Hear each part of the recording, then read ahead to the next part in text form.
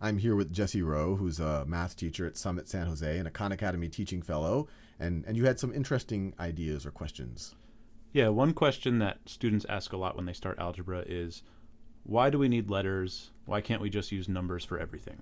Why letters? So like, why do we have all these X's and Y's and Z's and ABCs when we start dealing with algebra? Yeah, exactly. That's interesting. Well, why don't we let people think about that for a second?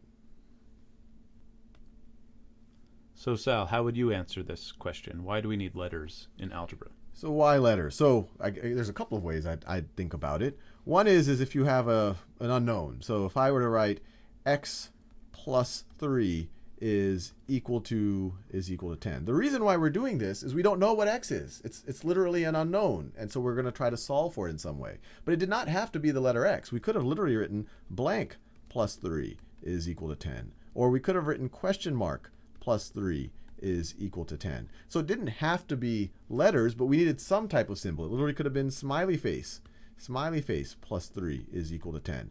But until you know it, you needed some type of a symbol to represent whatever that number is. Now we can go and solve this equation and then know what that symbol represents. But if we knew it ahead of time, it wouldn't be an unknown. It wouldn't be something that we didn't know. So that's one reason why I would use letters. And where just numbers by itself wouldn't be helpful. The other is when you're describing relationships between numbers. So I could do something like, I could say that whenever you give me, if you give me a 3, I'm going to give you a 4. And I could say if you give me a 5, I'm going to give you a 6. And I could keep going on and on forever. If you give me a 7.1, I'm going to give you an 8.1. And I could keep listing this on and on forever. Maybe you could give me any number and I could tell you what I'm going to give you, but it would obviously, I'd run out of space and time if I were to list all of them. And we could do that much more, I guess, elegantly if we used letters, if we to describe the relationship. Maybe what you give me, we call X, and what I give you, we call Y. And so I would say, look, whatever you give me, I'm going to add 1 to it, and that's what I'm going to give back to you.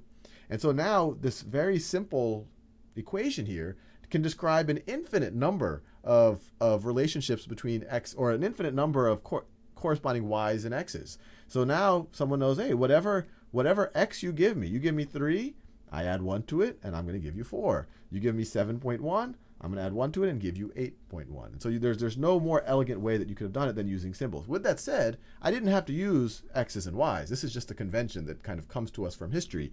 I could have defined what you give me as star, and what I give you as, I don't know, as smiley face. And this also would have been a valid way to express this. So the letters are really just symbols, nothing more.